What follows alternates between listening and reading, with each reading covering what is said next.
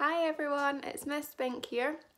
Over the past few weeks, Primary 1 have been learning all about their busy body. So far, we've thought about the outside of our body and the inside of our body. And this week, we have some learning about our 5 senses. Do you know what they are now? We have our sight, our smell, our taste, our hearing, and our touch. So to get us thinking about our senses a little bit more, I'm here with another scavenger hunt today. This time I would like you to find 5 things using each of our different senses. I would like you to find some colourful flowers using your eyes. I would like you to find something that smells delicious using your nose. I would like you to find something that tastes sour using your tongues.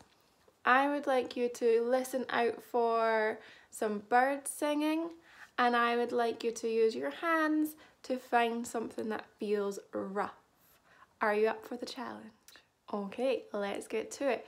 I'll share with you all my finds in the next bit of the video, and you can share whatever you've been able to find either by tweeting us or emailing us.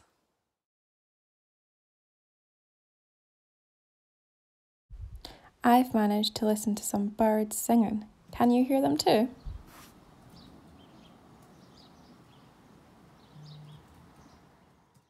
When I was out for a walk, I saw lots of beautiful, colourful flowers.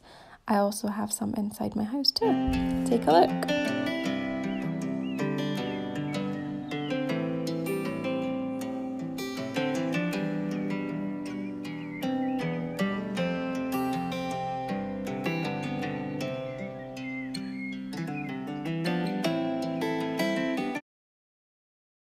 Now to find something sour.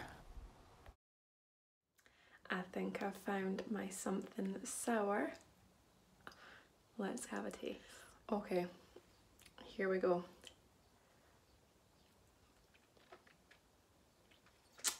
Oh,